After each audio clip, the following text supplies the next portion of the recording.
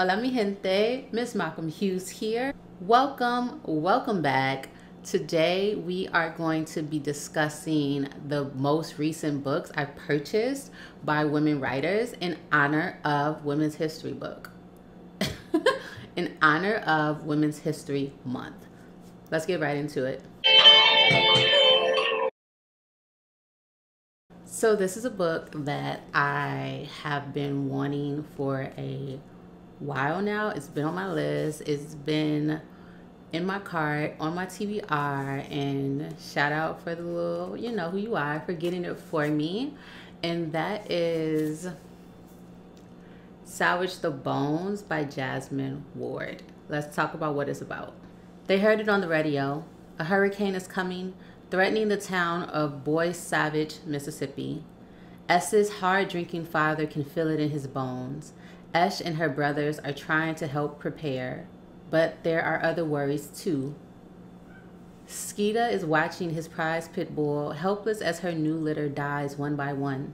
Randall, when not preoccupied with basketball, is busy looking after the youngest Junior. And Esh, 15 and motherless among men, has just realized that she's pregnant. The children of this family have always been short on nurture, but they are fiercely loyal to one another. It is together that they will face the building storm and the day that will dawn after. So again, I've heard great things about this work. Just her as a writer, so it's one I'm really looking forward to getting into.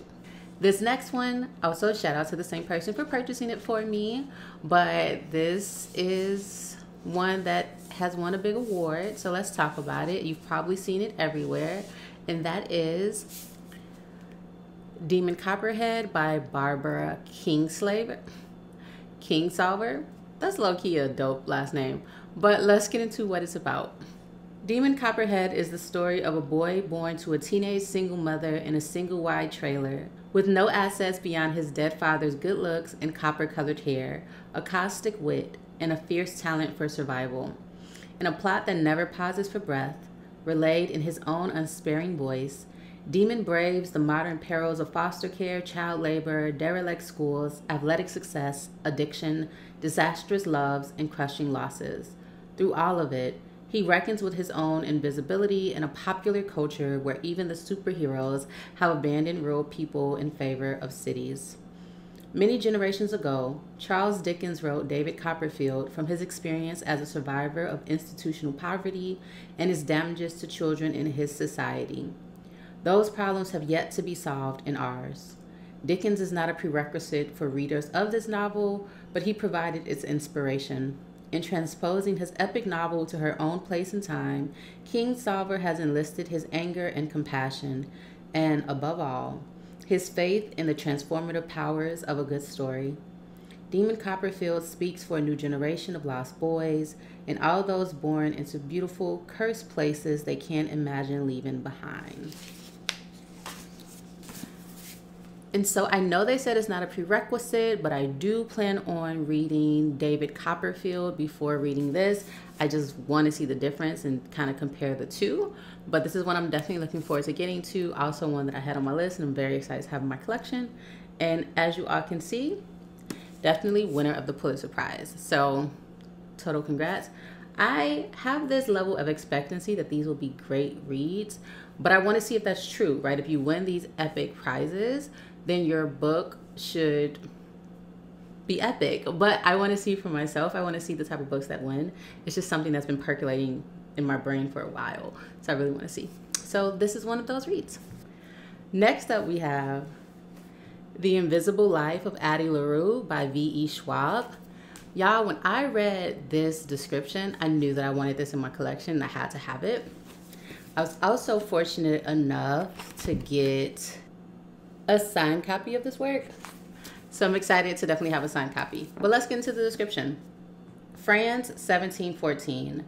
In a moment of desperation, a young woman named Adeline meets a dangerous stranger and makes a terrible mistake. It will be 300 years before she stumbles into a hidden bookstore and discovers someone who can remember her name, and suddenly everything changes. This one is just, the description I read was even more descriptive than what they have on the back of the book, of someone who chooses to live forever, but then everyone you meet forgets you. And I was just like fascinated by how traumatic and painful that would have to be, right? And so that's what made me really want to like have this book in my collection. So I'm really excited to read it. I've only seen good reviews, but we shall see. The next one that I have here is a second book in a trilogy. You all have seen me recently talk about the first one, but that is The Dragon Republic by R.F. Kuang. This is the second book. This is following up the Poppy War. Let's talk about what it's about. The war is over. The war has just begun.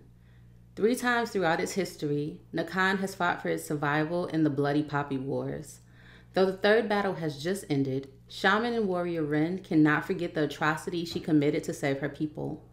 Now she is on the run from her guilt, the opium addiction that holds her like a vice, and the murderous commands of the fiery phoenix, the vengeful god who has blessed Ren with her fearsome power. Though she does not want to live, she refuses to die until she avenges the traitorous empress who betrayed Ren's homeland to his enemies. Ren's only hope is to join forces with the powerful dragon warlord who plots to conquer Nakan, unseat the empress, and create a new republic.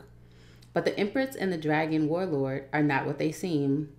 The more Ren witnesses, the more she fears her love for Nakan will force her to use the Phoenix's deadly power once more. Because there is nothing Ren won't sacrifice to save her country and exact her vengeance. I haven't posted my review for the Poppy War yet. It's coming soon. It's coming soon. But I am interested to see where the story will go. So I'm going to continue reading. Next up, we have Adnan by Linnea Ackelson. And this book was actually sent over to me from the publisher, so thank you so much. But let's get into what it's about. In Northern Sami, the word Adnan means the land, the earth, and my mother. These are all crucial forces within the lives of the indigenous families that animate this groundbreaking book, an astonishing verse novel that chronicles 100 years of change, a book that will one day stand alongside Haldor, Lanix's Independent People, and Sigrid Undit's Kristen Lavendatter. I'm probably mispronouncing these. These are Swedish names, I believe. Sorry. As an essential Scandinavian epic. The tale begins in the 1910s as Riston and her family migrate their herd of reindeer to summer grounds. Along the way, forced to separate due to the newly formed border between Sweden and Norway, Riston loses one of her sons in the aftermath of an accident, a grief that will ripple across generations.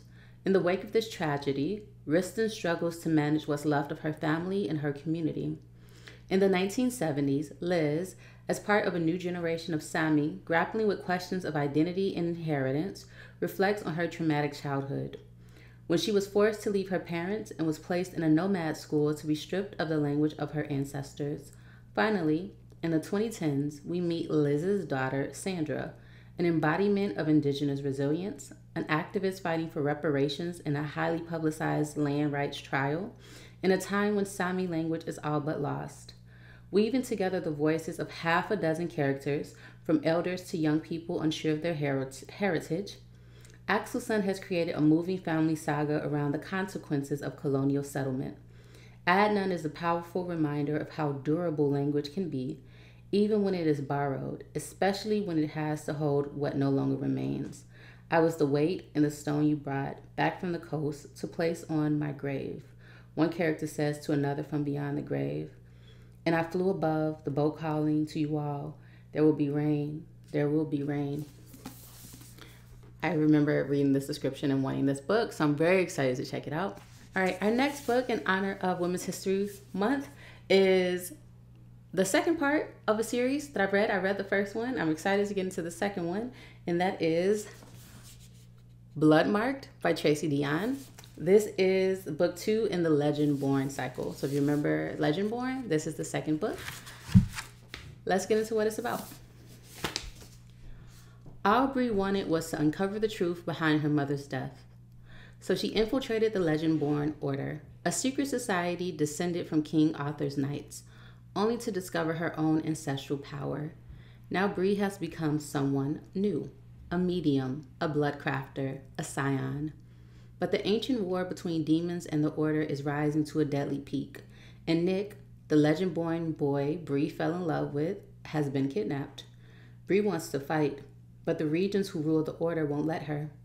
To them, she is an unknown girl with unheard-of power, and as the living anchor for the spell that preserves the legend-born cycle, she must be protected.